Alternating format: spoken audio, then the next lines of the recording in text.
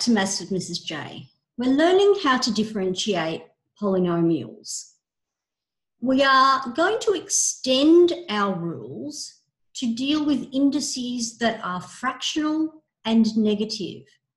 The rule for polynomials also works when you have a negative index other than -1 or a fractional index.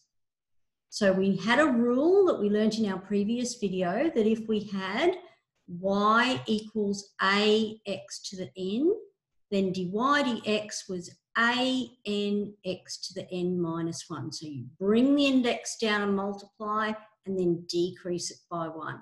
The same thing happens here.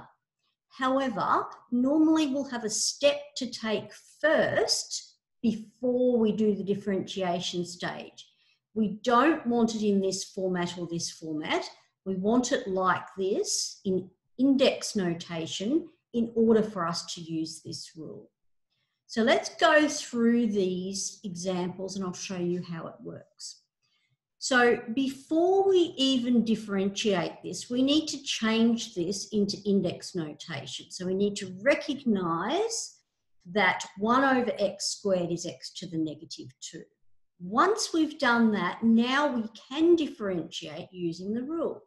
So the rule says bring your index down and decrease it by 1. Now that's not wrong if we leave it like that, but it doesn't look great and it's not in the same format as we were given our question. So it would be better to put it back into that format. So -2 over x cubed would be better. So generally speaking, if you're given reciprocal as your function, you want to give it back in that format for your derivative.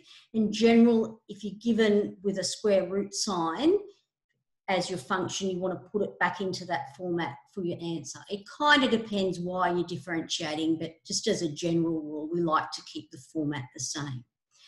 So what we're going to have to do here, before we even try to do f dash x, is we're going to work out what index we have here. Cubed root means x to the 1/3.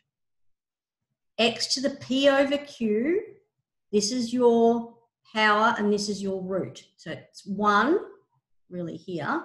So it's x to the 1/3. So f dash x, we go about our normal process, bring this down to multiply and decrease by 1. What is 1/3 minus 1? It is -2/3. Now, what are we going to do here? It's negative and it's fractional. Negative means that it's going to be in the denominator. Fractional means that we're going to have a root sign there. I would be inclined to change that to this. So put it as the 3 obviously is in the denominator.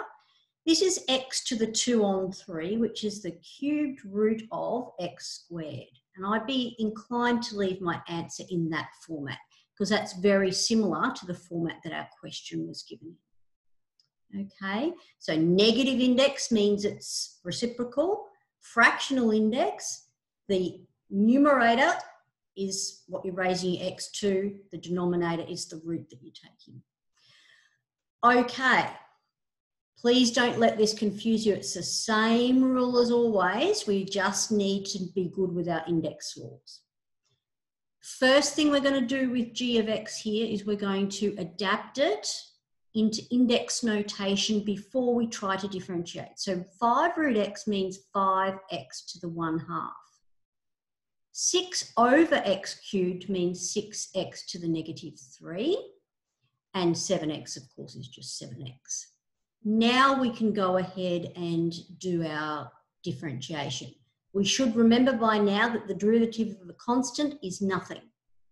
So we're going to get -5 times 1/2, so -5 on 2, x to the, what's 1/2 minus 1? It is -1/2.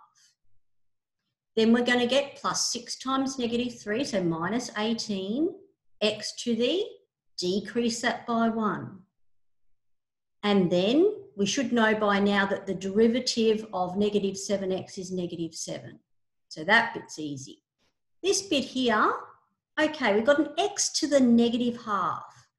So that's going to be the same as x to the half in the denominator, and x to the half is the square root of x. X to the negative 4 is the same as x to the 4 in the denominator. And there you go. Okay, one more for good luck. So before we try to differentiate, we're going to try and put this into index notation. So this is an x to the half in the denominator. So this is actually 3x to the negative 1/2. This is 6x to the negative 3. The fourth root of x is x to the 1/4. And this, of course, 2 is just 2.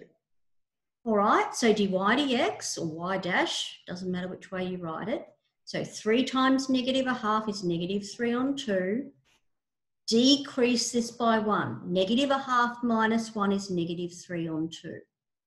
Minus 6 times negative 3, so plus 18, x, decrease that by 1. Plus 1/4 x to the 1/4 minus 1 is negative 3/4. And derivative of 2 is nothing. Okay, we've got 3 negative indices here, so they're all going to be in the denominator. So we're going to get, what are we going to get? We're going to get negative 3 over 2. And we could do, well, hang on just a tick here. X to the 3 on 2. We could do it as the square root of x cubed, but when we simplify that using our surds, we actually get x root x, don't we? So I'd be inclined to do that. Plus 18 on x to the 4, plus 1 over 4, x cubed, the fourth root. I'd probably just leave that like this. There's nothing else you can really do with that one. That is getting a little bit tricky there, but this is where everything starts to come in together. Your index laws, your factorisation, your expansion, your differentiation, you name it, it's all in there together. So you need to have a really good handle on those basic skills.